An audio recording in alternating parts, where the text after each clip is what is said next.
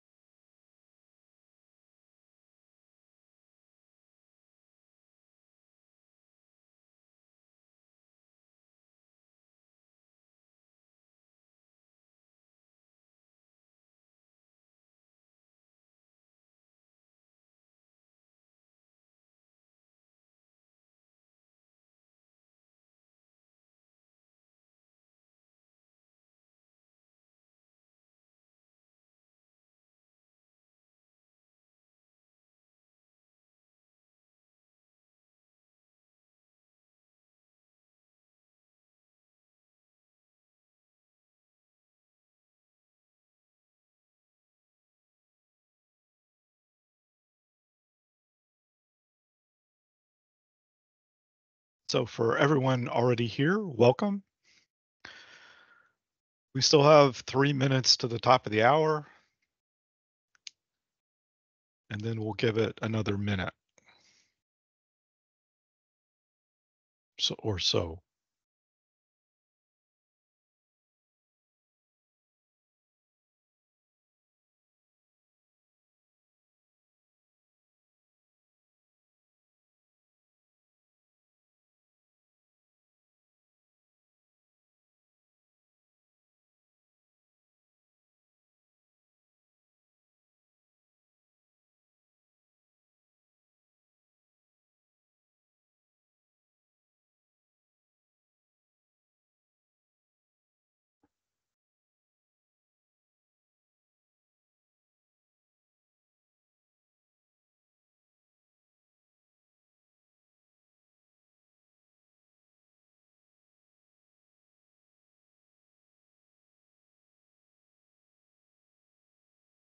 So for those of you already here, welcome.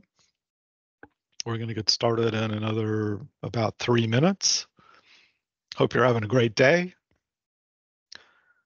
Unfortunately, it's not a pretty day here in Texas. You probably can't see well outside my window behind me, but it's raining and there's actually a flood watch. Thunderstorms.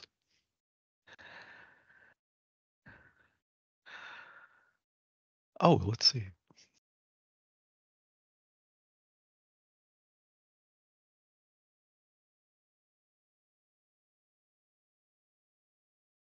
Well, you're welcome, Joe, and thanks for your kind remarks.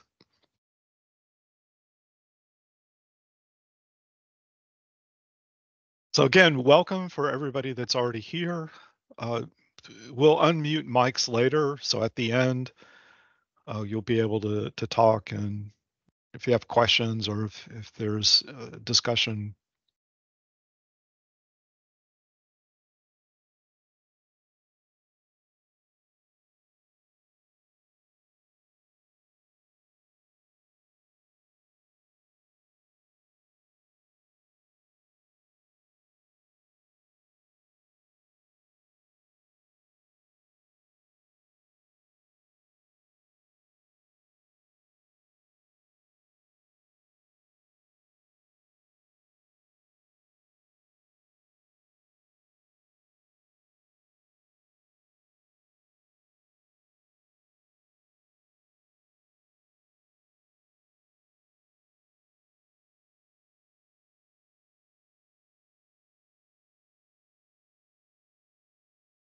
I see it's now the top of the hour, and we'll give it about 1 more minute, and then we'll get going.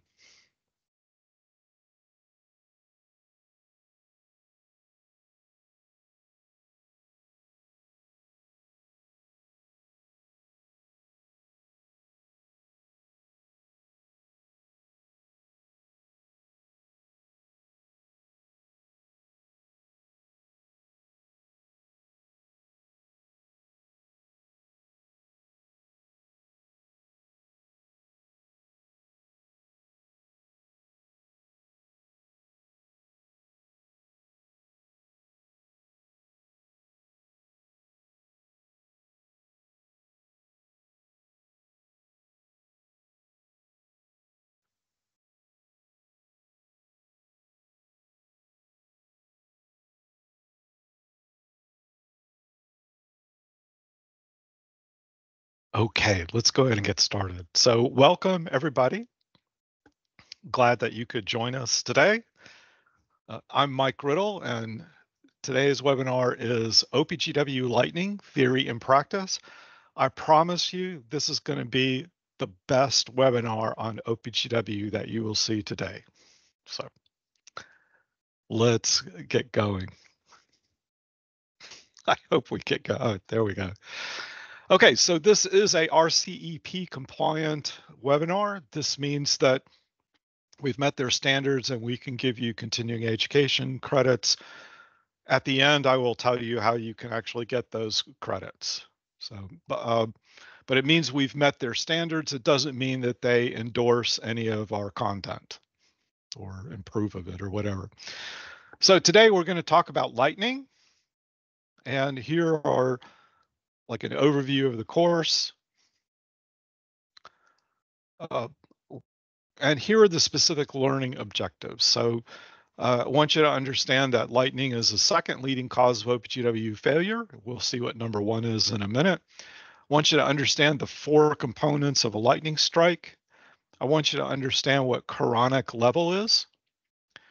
We'll also talk about lightning class levels. I'll give you an idea of how to assess the level of lightning protection that your system might need.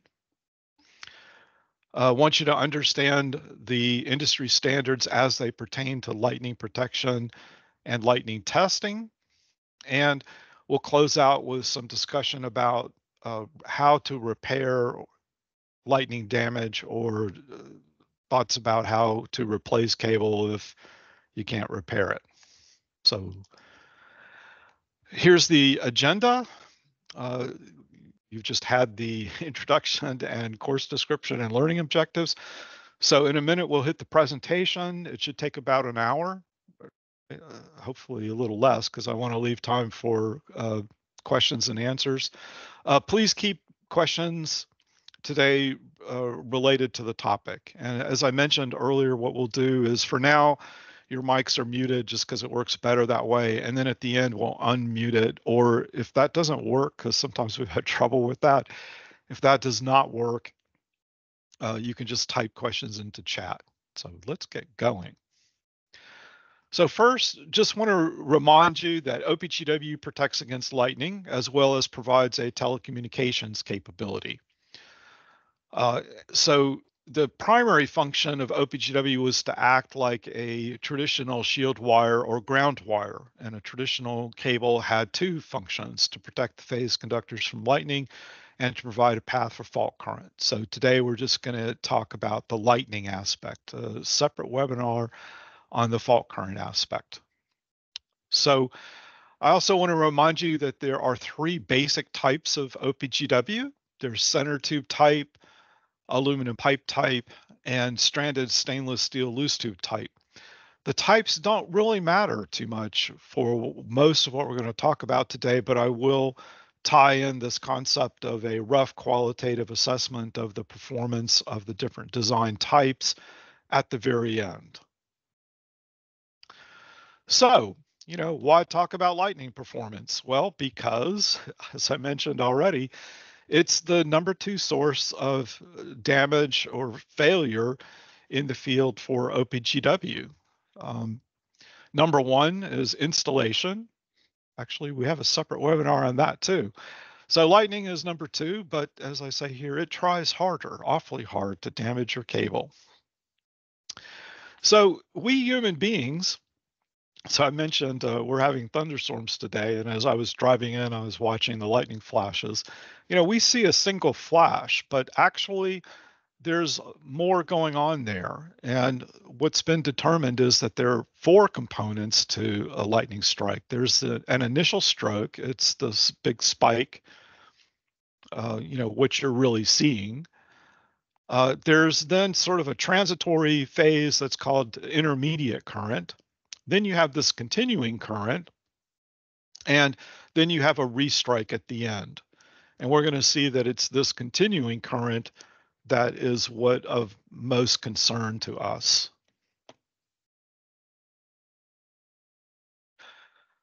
I just wanted to point out that lightning has four components and that there are four horsemen of the apocalypse. Is this just a coincidence? I'll let you think about that. But now back to our topic. So there are four components. What's really damaging our cable? Well, to understand that, we have to look more closely at the waveform. So here's that waveform again. Note that the time scale is not to scale. It's just a representation. So we have time on the x-axis and current on the y-axis. And again, not to scale. So if we look at these amplitudes, so they're going to be related to the intensity of a strike. We'll see peak amplitude of this initial strike is 200 Ka. Wow, that's a lot. You would think that that would do some serious damage to your cable. Then you look at this intermediate current, it's on the order of 2 Ka, still significant, not as bad as this, but significant. And then the continuing current, amplitude 200 to 800 amps. I mean, that doesn't sound so bad. Why are we going to end up worried about this? And then the restrike, no surprise, about half of the initial strike. So again, 100 K. So again, at first glance, you would think that this, or maybe even this, that they're what's doing the damage. But what I said on the previous slide is this is the one that you end up worrying about. Well, to understand that, you also have to pay attention to the durations of the components. So the initial strike, the duration is on the order of microseconds. This transitory phase, or the continuing intermediate current, intermediate current, is on the order of milliseconds.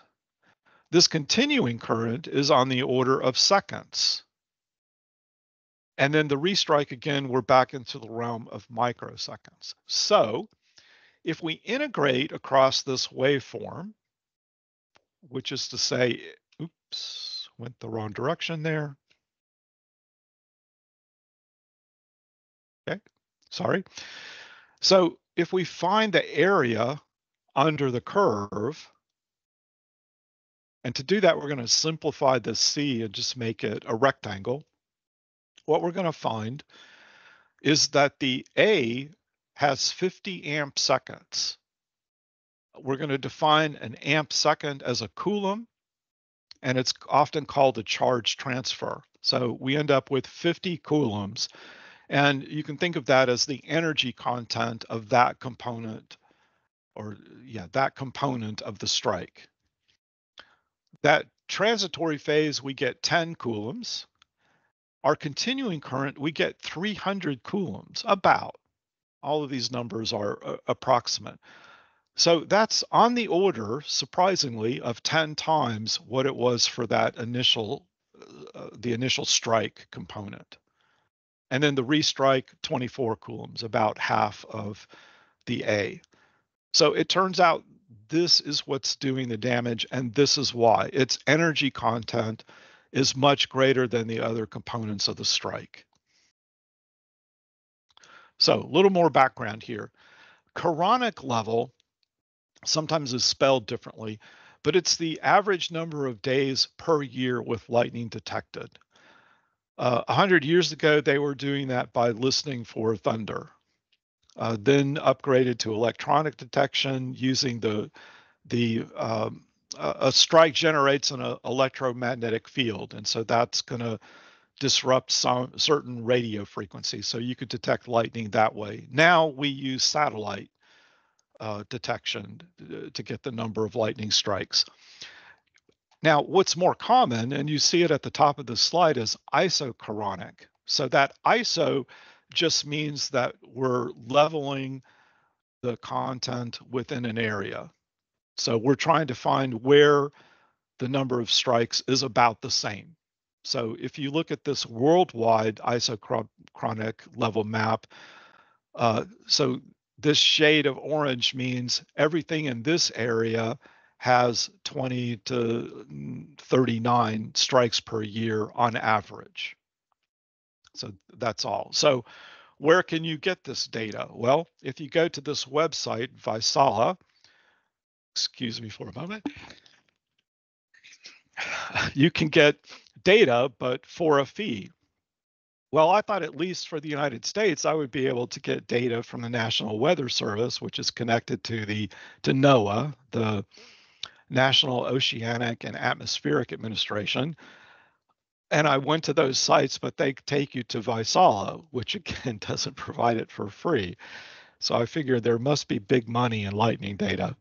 But there are other sources on the internet. You can basically get some basic information about isochronic levels. So the problem is that isochronic levels correlate with the likelihood of lightning damage, but a correlation is not a causation, number one. And number two, it's not 100%, which means, so it's not a correlation factor of 1 to 1. So it's not 100% predictive.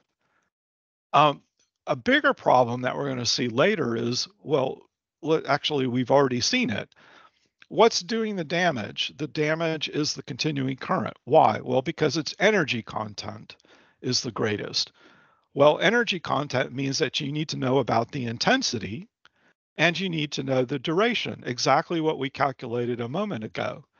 And you get none of that from an isochronic map. So you don't know the energy of the strikes. You just know I have a lot of lightning here, not so much there. So as I say here, you have to use these maps gently. I'll give you some very approximate guidelines later. So we've done some background, and I try to make these webinars useful. So the key question of this specific webinar is, how should a transmission line engineer incorporate lightning performance into their line design? So I'm going to propose a framework for doing that. It's a 4-step framework. Again, the 4. So here are the steps. Use the resources available to you wisely. Decide what you're going to do. Observe your field performance, and then iterate as appropriate. So we'll talk about each of these. So what are the resources that are available to you as a transmission line engineer? Well, first, there's your utilities experience. Secondly, what you can find in studies. Third, the standards for OPGW, and specifically the laboratory lightning tests that are included in the 2 most used standards in the world today. And 4, talk to your cable manufacturers. Let's talk about each. First up, direct experience. Two aspects of that. First is, has your utility already been using a conventional ground wire? And I'm sure the answer to that in like 99.9% of the cases is yes. So what have you been using and what's been the track record of those cables? So specifically, have you had lightning damage problems? If so, how bad? Was it just some broken wires that could be repaired, or was it complete cable failure? Obviously, you'll need to do more if you've had bigger problems. Likewise, what's been the frequency? Is it often? And that's a very relative term. What I think is often, you might think is not so often, but that's the best I can do in this context is, would you characterize it as often, or is it just something that's very occasional? If it's occasional, you can make a case, especially economically speaking, that you don't need to do much. But if it's an ongoing significant problem to you, if it's creating you headaches, well, then yeah, do something. And we'll talk about the things that you can do later. So many utilities have already used OPGW. I mean, it's been around for over 30 years at this point. So if you've used OPGW, again, what's your experience been? Have you already had incidents of lightning damage? Again, how bad? Just a few broken wires that could be repaired, or complete cable failure? And again, this concept of how frequent, has it been often, or just a very occasional problem for you? So based upon that direct experience, you should be formulating lessons learned. So if you've experienced big problems, then you need to face that truth and change something. uh, Ideas on what to change later. But the old saying, to continue doing the same thing and expect a different outcome is the definition of insanity. And that is true here as well. If you're having problems and you choose to just change nothing, then you're going to continue to have problems. So if your utility has collected data on the frequency or intensity of lightning, it- and or duration as well, I should have added here. Well, wow, that's great data, and you should absolutely take advantage of that. And I'll kind of point you where you could later. So first resource that you have is your own experience, or your utilities experience, I should say.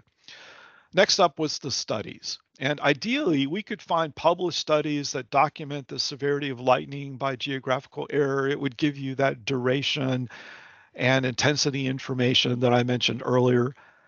Unfortunately, it doesn't seem to exist. If it does, I can't find it. Um, I do find studies but they don't have information that I consider actionable. So some published data suggests that negative polarity occurs more frequently in the field and can be more damaging. Okay, that's interesting, but is it really useful? I told you I drove in this morning, I saw some lightning strikes. Were they negative polarity, positive polarity? I don't know. How would I know? Uh, and then, by the way, other data suggests there's no significant difference. So you get the direct opposite. So unfortunately, the studies at this point don't seem to provide much help. So we can hope for the future, but right now, you don't get much from them, at least from my experience. Okay, so next up, third resource is the standards. What can you get from the standards? And recall there are two. I want to give you some more background here, so you see the evolution of the standards. So in the early 90s, or the 90s in general, it was still the early days of OPGW. Some OPGW I think started late 80s, but really in the 90s is when it really gets going. And the standards did not include anything about lightning until the IEC added something in 1999. So, almost 10 years during the early heydays before the first thing gets put into a standard. The 1994 edition of IEEE had no lightning tests. So there was really, it was a reference that, yeah, it's supposed to protect against lightning, but no specific requirements for the cables to meet in order to do that. So despite that, some manufacturers and utilities were doing what they called lightning tests, but they were always impulse tests. So they were roughly equivalent to the component A. Basically, you would do like 50 kA or 100 kA for uh, like 5 milliseconds or something like that. I don't remember exactly, but again, they were roughly equivalent to component A, which meant the energy level was much lower. And as a consequence of that, few cables failed. Uh, that type of test just wasn't going to do significant damage because the energy content was relatively low. And on top of that, the pass-fail criteria was very subjective. So at least I'm not aware of any cables that failed those early lightning tests. But there was a recognition that something standardized and better was needed. So the IEC, both standards have continued to evolve over the years. This pictorial represents the evolution of the IEC standard. We don't need to go into the details of that. I just want to look at the key provisions as related to lightning testing that are in the current version of the standard. Those key provisions are 5 simulated strikes with positive polarity. They focus on the continuing current component only, so you're only trying to simulate waveform component C. The pass-fail criteria is based upon calculating the cable's remaining strength, excluding any broken wires. So if you had a cable with 12 wires, 2 of them broke, you would calculate the remaining strength based upon 10 wires. And that remaining strength needs to be above 75% of the original rated breaking strength of the cable. Now, how accurate is that? Because we'll see in a minute, wires can be burned or damaged or possibly annealed. If it's annealed, you may not see any sign of damage. So it could be that that your calculation is off. So, and we'll get some insight into that later. Likewise, the IEEE 1138 standard evolved over the years, and it was most recently revived in 2021. So let's look at the key provisions in that standard. Again, 5 hits, but this time with negative polarity. Remember, some of the studies said that negative polarity would be more damaging. Again, focusing on the continuing current component, so that waveform component C. And its pass-fail criteria is based on testing the cable's remaining strength. In the 2009 version, I want to point out that like the IEC standard, the pass-fail criteria was based on the remaining strength being above 75% rated breaking strength. And in the case of the IEEE, I know the reasoning was that the US NESC 250B loading allows a cable to do 60% rated breaking strength under fully loaded conditions. And then they added 15% as a margin for error. However, there was an unintended consequence of that. The smaller center tube type designs, remember at the beginning we talked about design types, those cables tend to fail because they often came in under this. So in the 2021 edition, this criteria was changed to the remaining strength must be greater than the cable's maximum rated design tension, MRDT. The reasoning was, in the field, in theory, the cable should not exceed MRDT during operation. So that's true, strictly speaking. However, your design conditions are just that, a designed scenario. It's an assumption about wind and ice loading conditions. Mother Nature often does not respect the assumptions that human beings make. So you can design a cable for 1/2 inch of ice and 4-pound wind or whatever, and Mother Nature can give you 1 inch of ice and a 8-pound wind or whatever. So this does mean that smaller center tube type designs now pass the test because typically their MRDT is going to be in the range of 40 to 60% radiative breaking strength. So they can pass. But you, as a user, need to think about how much remaining strength you really need. We'll come back to that again later. So both standards are based on lightning class levels, and they fortunately use the same lightning class levels. A class level is intended to be a standardized severity level based upon the charge transfer expressed in coulombs. And this allows you to compare and contrast test results. So you can compare different cable designs, design A versus design B. You can compare different design types, center tube versus aluminum pipe versus a stranded stainless steel loose tubes. And you can even compare different manufacturers. Although comparing manufacturer A to manufacturer B is more likely to be a function of the design differences between, manufacturer A's design A versus manufacturer B's design B. Although if two designs are very similar, it is possible that perhaps optical performance differences could show up. In other webinars, we've talked about zero fiber strain margin, something like, a significant difference between the zero fiber strain margin of design A versus design B might show up. You might be able to see that. The other thing these standardized severity levels allow you to do is to verify your design. So if you have selected a lightning class level that you believe your system must have, a test allows you to verify that the cable meets that lightning class level. What are those lightning class levels? Well, for whatever reason, they go 0, 1, 2, and 3. So there are 4 of them. Again, another 4. Why they didn't go 1, 2, 3, 4, I don't know. This is what they did. So class 0, you have your current and you have time. Note that the time is always the same. You're just varying the current. You can then calculate the charge transfer in coulombs. So 50, 100, 150, and 200. So what class should you use? Well, hold that thought.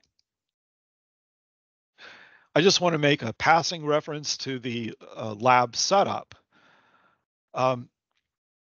Your cable is under some tension.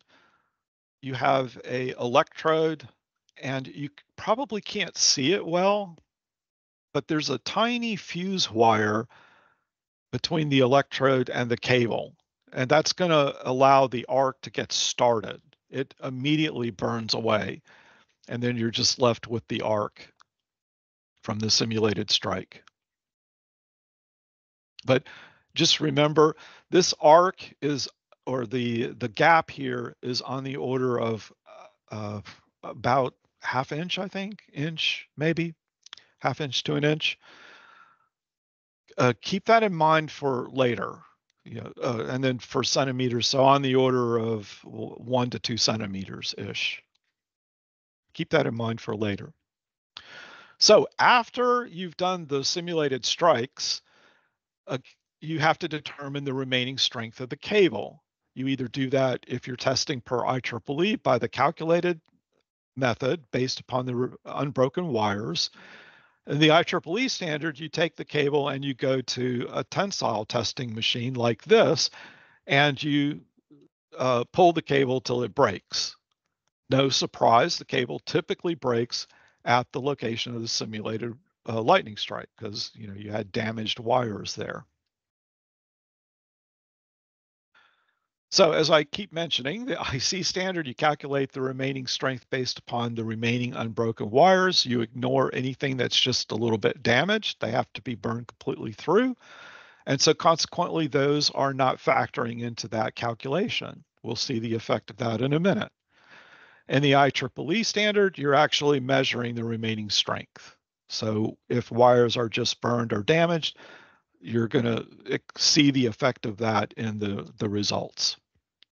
So here's an example. So here was a center tube type cable with a single outer layer of 8 aluminum clad steel wires.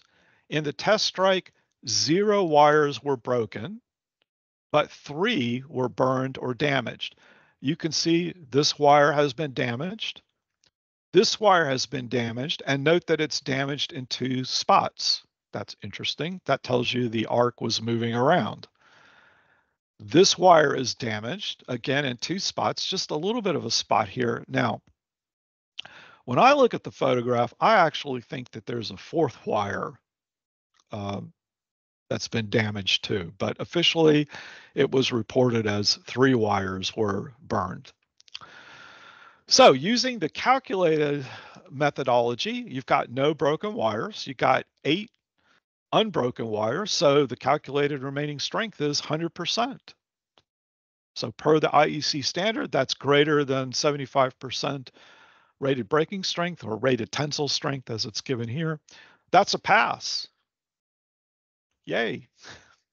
Under the measured criteria, you've got no broken wires, you've got those 3 burned wires. You actually go and tensile test the cable, and it failed at 70% rated breaking strength. So per the 2009 criteria, that's less than 75% rated breaking strength, and that's a fail. Per the 2021 criteria, you don't know because you'd also have to know the MRDT of the cable. And by the way, I wanted to thank Connectrix for some of these illustrations and the data here for this specific example. Lightning class level, just to sort of make the point, makes a difference. Here's one cable that's been tested at class 1. That's 100 coulombs. You can see the damage here. It's significant. The wire has started to melt. Remaining strength, 79% RTS, not bad. Take that same cable and go test it to class 3, which is 200 coulombs. The damage is very severe. Wires just obliterated. Remaining strength, 54% rated breaking strength. So you've seen the difference that your pass-fail criteria makes. It's important, and you should be aware of that and factor that in your assessment of the results that you get from this type of testing. Now, the thought may occur to you, isn't it obvious that the measured criteria is better? And it's definitely more accurate, but there are trade-offs. This test is already expensive. It's about 25 grand. And if you add a follow-on test, that tensile test, it's a lot cheaper, but it's still going to add a couple, 3 grand to it. So you're adding further expense to a test that's already expensive.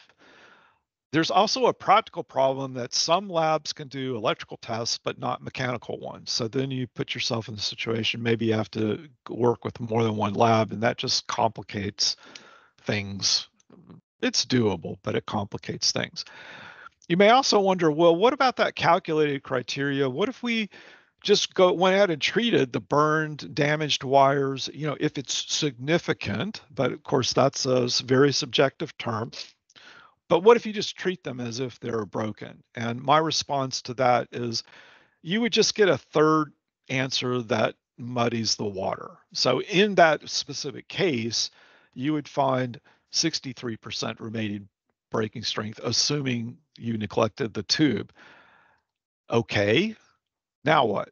Okay, if you did that, you fail the 2009 version of IEEE 1138, but you might pass the 2021 edition.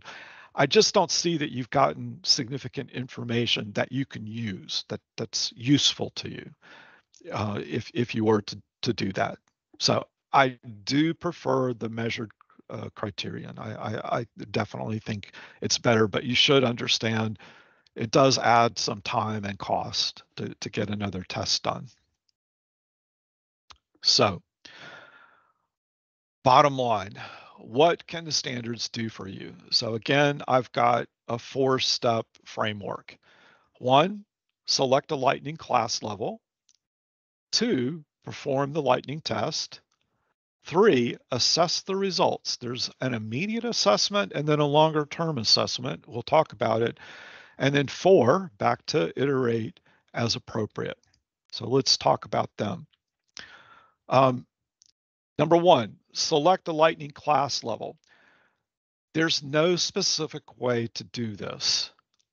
That is, unless you have intensity and duration data. Remember I said way back at the beginning, if your utility has collected data about lightning, this is the time to use it, because that data, if it includes intensity and duration, you can directly calculate the amount of energy in strikes, and you can then use that to determine an appropriate class level for you.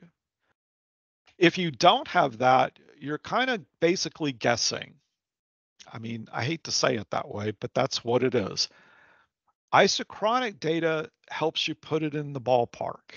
That's the best it can do. Remember, it doesn't give you information about intensity or duration. It just says there's more lightning strikes in this area versus that area. But that's still useful to you in a very general sense, because obviously the odds are if you have more strikes in an area, you're more likely to have at least one of them have a high enough intensity and duration to do some damage. But again, I have to say it's very arbitrary. It's a lot of guesswork. So my example, I took this isochronic map for the US because it had this nice legend here that gives you the color codes for the pretty colors. And there's 8 of them. 1, 2, 3, 4, 5, 6, 7, 8. And there's 4 lightning class levels. So I can group these 2, and I can group these 2, and I can group these 2, and I can group these 2.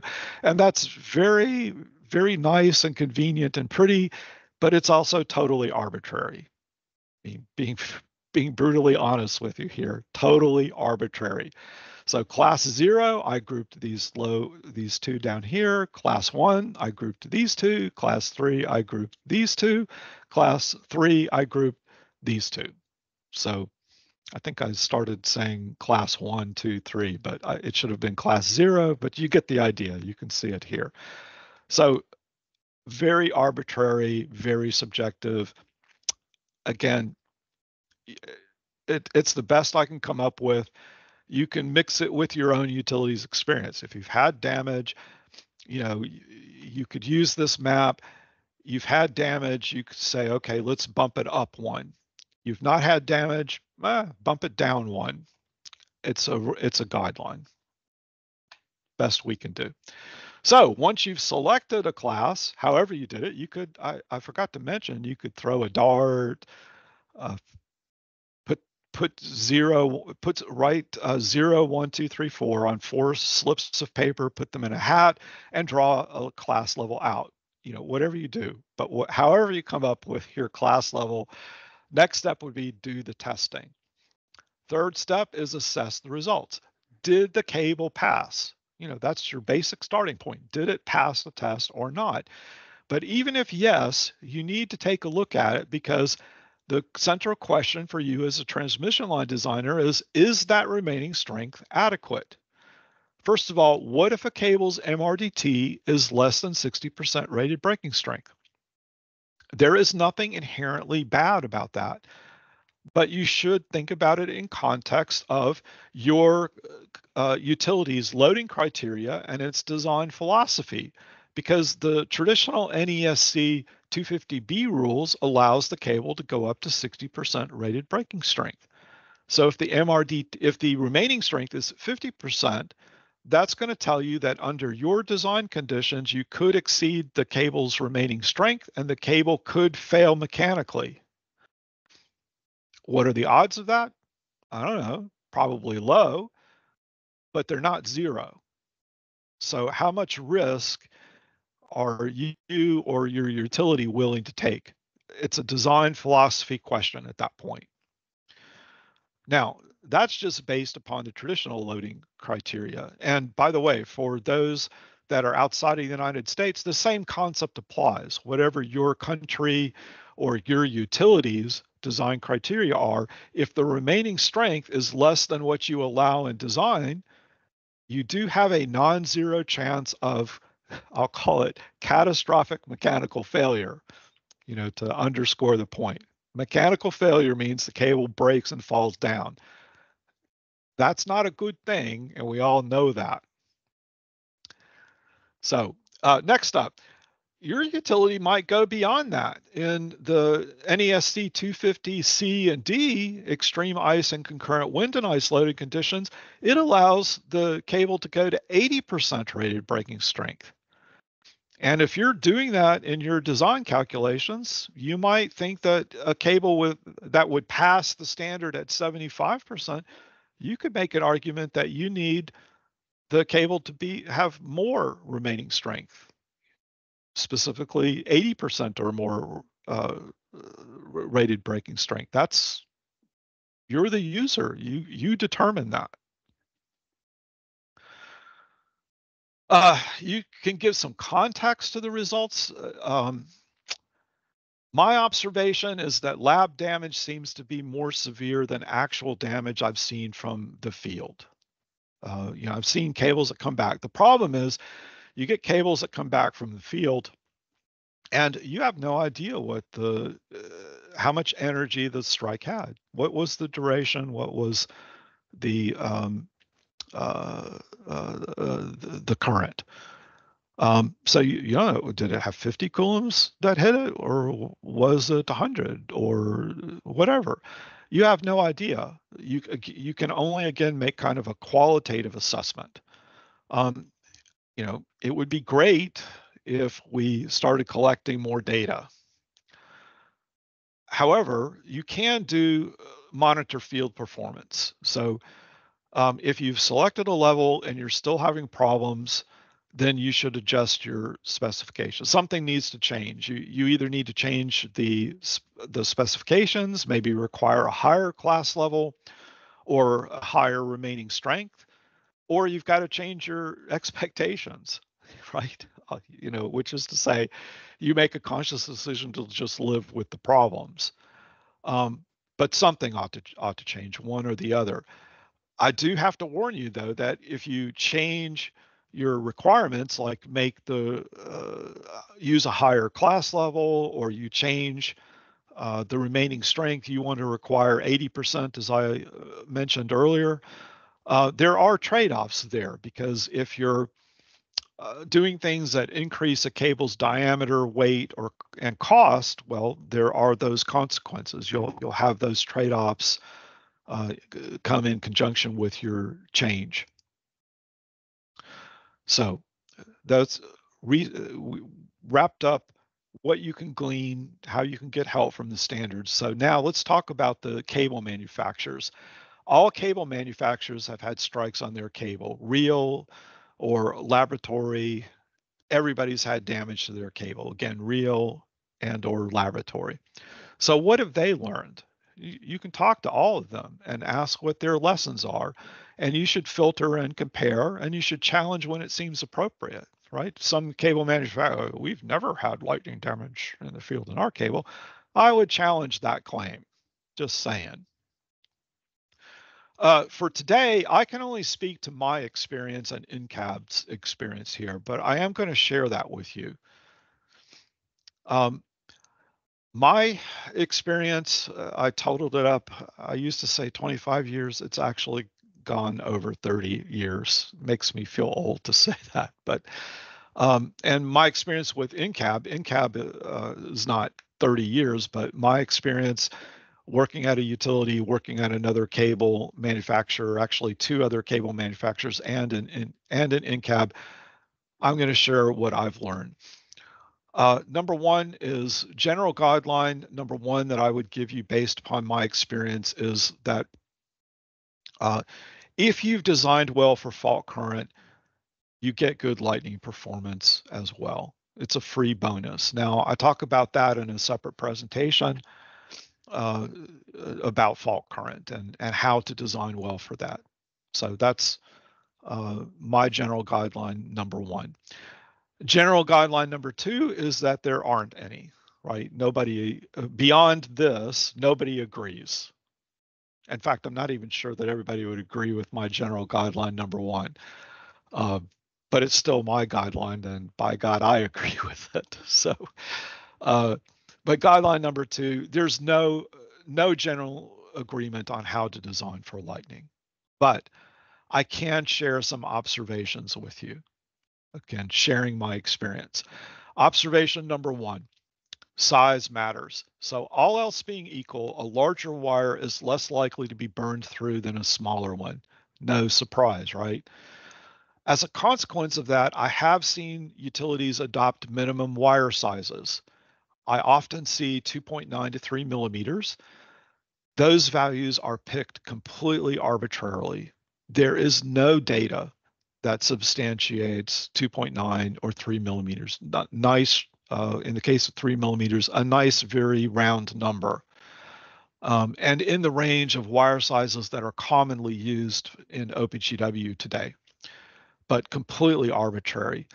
Now, in contrast, I have seen utilities draw upon their field experience. One in particular, they used a lot of 7 No. 8 conventional shield wire for decades, and they said we haven't had a lot of design lightning problems, so let's make our minimum wire size number 8, which that's the size works out to 3.26 millimeters in diameter. I respect that approach.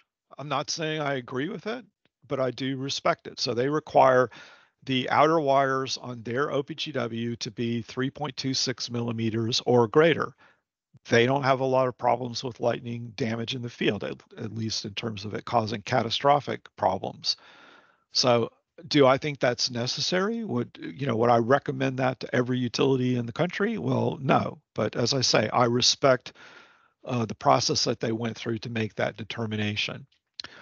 So uh, overall cable diameter seems to be a factor as well. I'm guessing that that's because it spreads the strike energy out over a larger area. And we've actually seen that in testing. We had one of our aluminum pipe type cables with a larger ID relative to a smaller center tube type cable, but it had larger outer wires. And this cable actually did better than this cable. So that contradicts observation 1A. So it's more complicated. Consequently, these are just observations, very general guidelines, and you'll keep hearing me qualify them that way as we continue. So when you do that, you do need to consider the trade-offs, because when you increase wire size or cable OD, you're increasing cost, weight, and structural loading. You may also be decreasing maximum reel length, which could mean more poles and setups and more splice points, which in turn means more cost. So I just want you to understand there are consequences, which is to say there are trade-offs. Observation number 2, material matters as well. ACS does better than aluminum alloy wire in general. The number one field reports of damage is non-catastrophic damage. So the cable didn't completely fail, but the number one field report from cable that I've seen is broken aluminum alloy wires. Tends to be kind of a nuisance problem. So some utilities require an all ACS outer layer, but again, you run into those trade-offs with cable weight and cost. And to jump back up here, if you do this, well, if you really want to make your cable super lightning resistance, you could go to galvanized steel. Galvanized steel is not used in OPGW though, because the electrical properties are so crappy. So you lose fault current is the specific problem that you have. So, but even this gets contradicted because remember the testing results that we just did, we just talked about here. Oops, sorry. here. Well, there was another wrinkle to them. Not only did the AP, so the aluminum pipe type cable, had a larger OD with smaller wires, but it had a mixed ACS and AY outer layer. And the smaller cable, they were all ACS wires, and yet this cable did better. It shouldn't have. And not only did it do better, none of the AY wires were broken in the lab test. It was ACS wires that were broken. Why?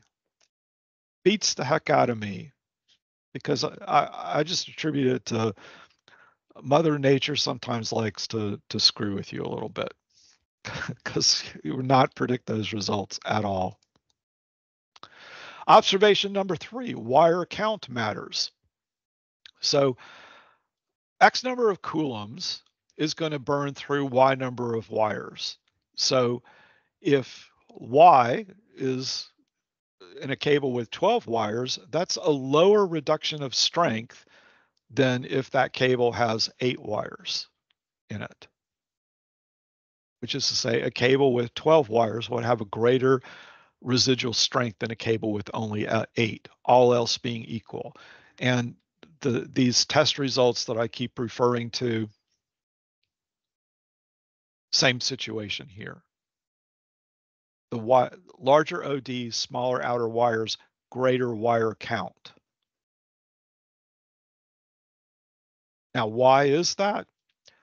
I suspect that what's happening is the larger OD is allowing the energy to be spread out over a greater area, surface area, than a smaller OD.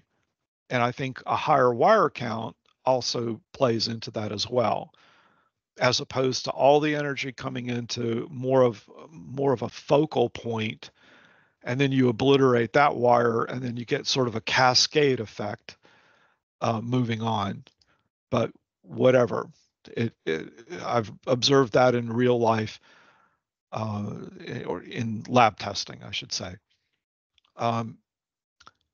Design type is a factor, and it's rough guidelines, but I think it's more of a factor because of the previous things we talked about. Center tube type cables, I think, are fine. You know, they're not falling down all over the country. They don't do well in the laboratory tests, but you know, they're not falling down all over the country. So I think they're fine. They're good. Aluminum pipe type cables do seem to do better, especially in the lab testing. And then the stranded stainless steel tube design, I think, does the best. But again, you do have to factor in trade-offs. There are definitely times when it's appropriate to use a center tube type design because they are mechanically and electrically very efficient, which means for the same mechanical electrical properties, they have small diameters. So in some situations, they're a great. I want to say they're bad. I do want to say that you know, if you're only looking at one performance aspect of your OPGW, and specifically you're looking at lightning performance, I do think that the stranded stainless steel loose tube or the aluminum pipe designs do better. Observation number 5, low footing resistance correlates with low incidence of lightning damage. So strikes are more likely to hit on or near a structure especially if there's good footing resistance, meaning low footing resistance. So on the structure means the cable's not hit. Near the structure means the hits might be on the supporting accessory, the dead ends or suspensions. There's more metal there, therefore more metal to absorb and dissipate the energy. What you're doing is creating conditions that push the odds in your favor, right? Fewer hits on the cable itself is going to, all else being equal, lead to fewer instances of lightning damage on the cable, especially catastrophic damage. So in the real world, you could do a great job in specifying your cable. And as I've talked about already, the reality factor says you're still going to have cable damage eventually, because that's just the way real life and Mother Nature roll. So what to do? First up, the repair option. If it's just a couple broken wires, you might be able to repair it with repair rods. General guidelines, you need 50% remaining strength in the cable. You need to confirm that with the specific accessory supplier. The cable manufacturer should help you be able to help you estimate the remaining strength in the cable, right? You're not going to know that. You're just going to see, oh, there are 6 wires broken. How much remaining strength is in the cable? Go to the cable manufacturer. Now, the cable manufacturer may want more than this. You know, you've got to work with both the cable manufacturer and the accessory supplier or the repair rod supplier. Basically, they're a specialized version of armor rods. You won't have to replace the cable, so that's going to save you some money, and it's quick, easy to do if you've got the rods, but you do have to do this estimated strength calculation, and that does imply error. There is a hassle factor, obviously in the middle of a span somewhere, damaged cable may be hard to get to. So there is sort of a hassle factor in getting this done. And you've obviously got to source or stock these repair rods. To replace, you may have to or be forced to replace a section of cable. Now consider, the big consideration here is time. If you don't already have the cable on hand, you've got to factor in how to get it. Historically, OPGW took about 10 to 12 weeks to get. Right now, for the last couple of years, it's been significantly longer than that. You do have some workarounds. One is to use ADSS or dielectric cable as a temporary repair. That can be done potentially with the line still energized, and it can be done quickly. But it does imply extra work, right? You put a temporary repair and then you have to go back and do a permanent repair. There's also some vulnerability of the temporary repair. When we talk about ADSS cables, their number one killer is shotgun damage in the field. And you've got to source or have stock of the cable and the accessories that you need to do that. Workaround number 2, which I think is better, is to keep an emergency length of cable on hand, ideally on a steel reel. Wood reels, if stored outside, are not good for more than about 6 months or so, number one. But even if you store them indoors, it might be years, possibly even decades before you need the cable. And so you can get dry rot and other bad things that happen to the cable or to the reel itself rather. So I do think it's better to require a steel reel. Of course, cable manufacturer is going to charge you for that, but I think it's worth it in the long run. And you need to get the accessories that you need. Ideally, seal them in a crate. If you've got this emergency length of cable, then you're able to go out and get the problem repaired quickly. It's a permanent solution, and you're not scrambling around trying to get cable and accessories that you need. So you reduce the overall hassle factor here, but you've got to source and maintain this emergency repair kit. That's going to cost you some money. And even if you do it, you've got to be concerned about people pilfering from your sealed crate, which is why it should be sealed. And you've got to do the work, figuring out the quantities. How much cable do you want to get? Do you want to buy a reel of 5,000 feet or a reel of 10,000 feet? I will note that if you're in a repair situation, you can reuse tangents, but I strongly recommend do not reuse dead ends. The dead end should be new. How much should you replace? Well, you can replace just the affected span. So from the closest 2 structures, that adds 2 splice points, but obviously takes less cable and accessories to put that repair into effect. You could go to the closest splice point that adds just 1 splice point, but then requires more cable and accessories, or you can replace the entire segment. So you're not adding any splice points, but requires a lot more cable and accessories. I think this is kind of overkill, but I make cable, so I'm not going to complain if you choose to do that. And to give you some context on the effect of adding splice points, typical splice loss at 1550 is going to be about 0.01 dB. maximum 0.05 dB. So most of the time you're only going to add this. Sometimes occasionally you might add this. You can tolerate certainly this and likely this. Officially, you got to go talk to your network guys, but I suspect you can take the extra splice loss. So want to close out with just one more thing. Lightning can have adverse short-term effects on communications. What's happened is that data rates have gone up, and utilities that have crossed into 100 gigabits per second systems have had problems. These systems use what's called coherent transmission techniques, and in particular, dense wave division multiplexing, and it boosts your data rate. So a factor of 10 over what you used to use, 20 years ago or whatever. And it turns out that the strikes do interfere with the signal. It's on the order of micro to milliseconds. You get some bit errors. The cause is still sort of being discussed and studied and debated and whatnot. One thought is that it's a sudden mechanical and thermal shock of strikes. Not every strike, but some strikes. Could be. The other possibility is electromagnetic field coupling or electromagnetic field interference. I suspect, because I'm an electrical engineer, that that's likely what's really causing the problem. Because light is actually a form of electromagnetic radiation, so is a lightning strike. They're just different points on the spectrum.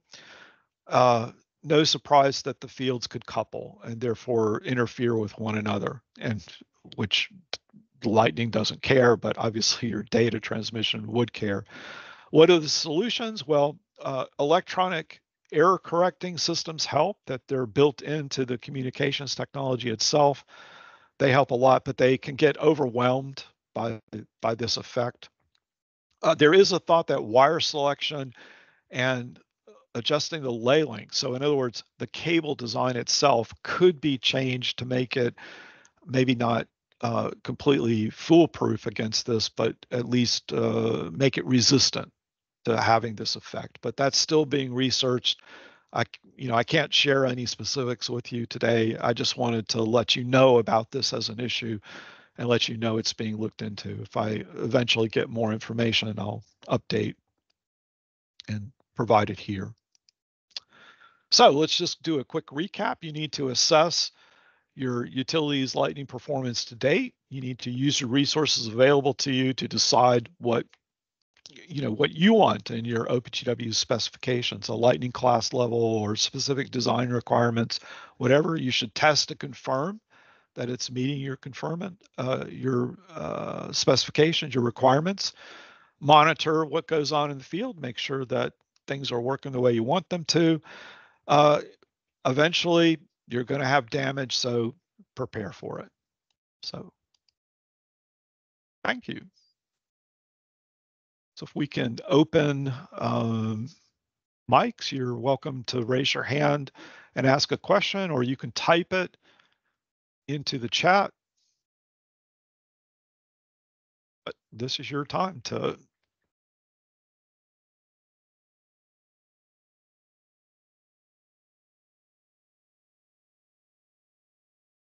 Wow, you're really being quiet. Okay, I see somebody raise their hand. So Yeah. go for it. Do you hear me? Yes, I hear you. Okay, good. So with regards to the communication impact, can we correlate there was a gigabyte that would be impactful? Can we correlate it to the energy that the strike has, the amount of coulomb? I don't have data that would provide that correlation.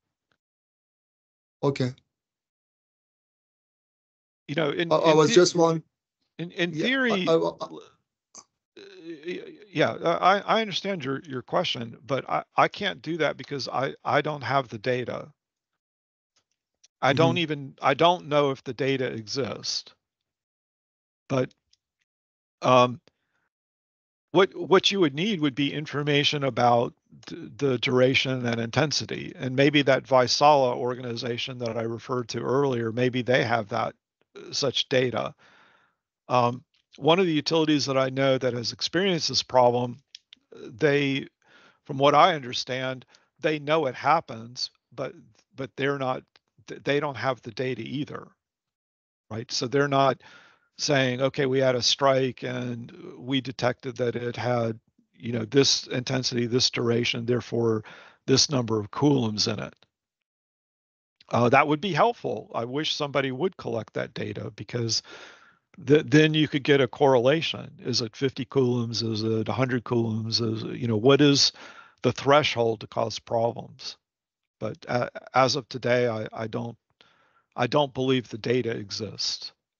In theory, it could Thank, be collected, but I don't think that's been done. thank you.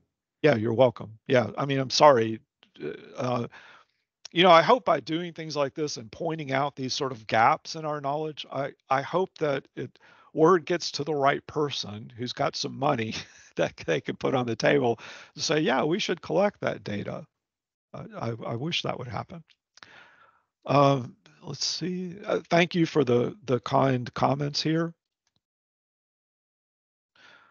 Somebody asked, I said lightning was the second leading cause, and they missed what was the number one cause. The number one cause was installation problems. So really, you could think of it as, an installation problem is something that should show up relatively quickly in the field. So you could make a case that lightning is the number one long-term problem. But officially, from the data that I have and what's been reporting, lightning is number two. Hello, Michael. Aluminum alloy 6201 is used in cable for conductivity of heat and energy. In my opinion, we should work on the alloy increase heat resistance. There are other alloys that are available, but I don't know that it would change things significantly. The fundamentally, what's going on is, of course, the energy tries to find uh, the path of least resistance to ground, and so when a lightning strike hits a cable, the energy is then not going to be evenly distributed as it flows through the cable. It's going to tend to go to the things with lower resistance, and that's always going to be aluminum alloy wires if they're present. And so I just don't know that it would be possible to come up with an alloy um, that wouldn't still be the most vulnerable one. The best you could hope for would be parity. And I just don't know that that would really help much. I mean, in theory, yes, but I'm just not sure in reality if it would help much. Let's see, I have a question about getting the PowerPoint presentation. Yeah, the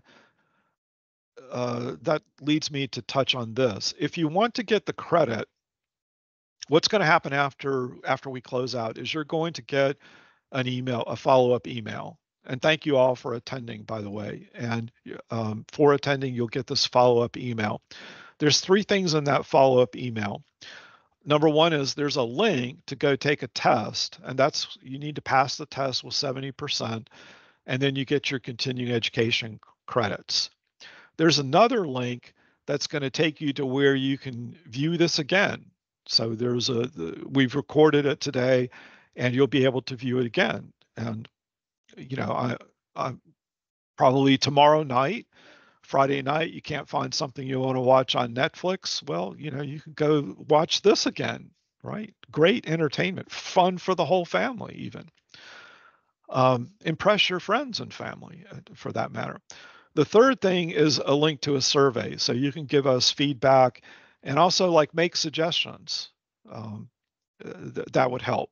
But at that second link, in addition to the video recording, you can also get the slides. So it's on our website. So thanks for the question. Why is the aluminum tube in aluminum alloy 1350 and not in 6201? The tube would contribute in mechanical resistance. I don't know that I fully understand the questions, but I'll take a stab at it. 1350 aluminum is not used in OPGW for the wires because it would always fail the fault current test. I saw a cable designer make that mistake once at a company I used to work for. He thought it would be great to improve the fault current by using 1350 aluminum alloy wires. 1350 is not as strong as 6201. It's quite ductile. As you know, it's used on conductors. Um, in the fault current test, it immediately bird cages and really badly because the lower resistance coupled with the lower resistance meant it was taking a disproportionate share of the fault current. And then the improved or the higher ductility meant that the wire immediately expanded and then it was free to pop out. You know, the heat expansion, the wire needed to go somewhere. It couldn't contain itself, so it just popped out. So you fail the test for that reason. Now, aluminum pipe and the aluminum pipe type cable, that's usually a 1000 series alloy as well. But because it's a pipe in the center of the cable, I'm sure you get some expansion, but it basically holds its shape and you don't fail the test. So that's my experience with those alloys. What are typical installation errors? There are a lot of errors that you can make. Probably the big ones are letting the tension go too high, right? Because especially if you're working with an anti-rotation device. Anti-rotation device gets a little bit hung up going through a block, and what do the guys in the field do? You crank up the tension. Another reason for tension to go too high is that the pull was not properly designed. Everybody has pulling restrictions, and there's a pulling limit. It's typically 20% rated breaking strength. Well, you can do some math and you can see that in certain situations, you're going to exceed that 20% rated breaking strength because you're pulling too far or going through too many angles. And you increase the tension and you damage the cable. Let's see, next installation error, tension too high. Not using anti-rotation device when it's required is going to be a problem. There's one that's in the back of my mind, and maybe it'll come out later. So let me try to come back to that. I suggest in using elements as zirconium. Yeah, I mean, it's not a bad idea, but that's back to this concept of you're trying to increase the heat performance of the wire. Does it really help? I'm not sure. I'd have to look into it more. Other questions? Anything else? I'm back to still percolating on the installation questions. So tension too high, you're twisting the cable. That would be you didn't use an anti-rotation device and you needed one. Too many angles. Oh, I know the one I wanted to tell you. Block size. Using blocks, stringing blocks that are too small. Manufacturers have guidelines, and then crews will go out and use like X100 blocks. And those are very small blocks. They're not good really for most OPGWs 95% of the time. There are a few exceptions where you can use them. Very short poles, basically, is what it boils down to. So a variation of having a stringing block too small is using something that's called banana blocks or ganging blocks. In the installation presentation that I do, I talk about the effects of this. But basically, if a block is too small, it doesn't have enough bearing surface, and lack of bearing surface coupled with the force on the cable can flatten the cable, and then you get damage. Aluminum pipe type designs are in particular vulnerable to that problem happening, which is why you're back to your block size is important and you have to do whatever the manufacturer tells you to do. So, okay, well, I appreciate everybody's time and attention today. We're a little bit over. I told you look for the follow-up email. Please give us feedback. Please also make suggestions for other things you'd like to hear me talk about. Have a great day. Catch you next time. Bye-bye.